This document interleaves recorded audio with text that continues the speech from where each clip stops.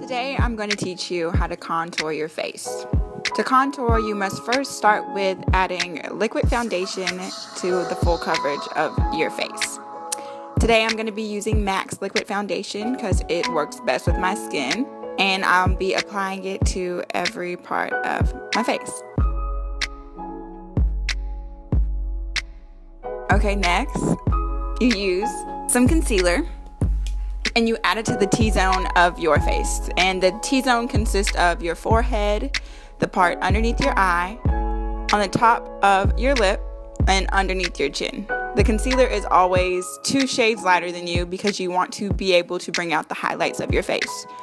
So you take the concealer and you spread it all across your T-zone and at any other part that you want to highlight. After your concealer is added and you have your base foundation across your face, you want to take a darker color and use it to do the darker part of the contour. Okay, so once you added the darker part of the contour, you want to get a blending brush. And you want to blend the lines between both the lighter and the darker contour. You want to make sure that you can't see the creases in between. Once you're finished blending, it should be very even and smooth, and you should look like a highlighted goddess.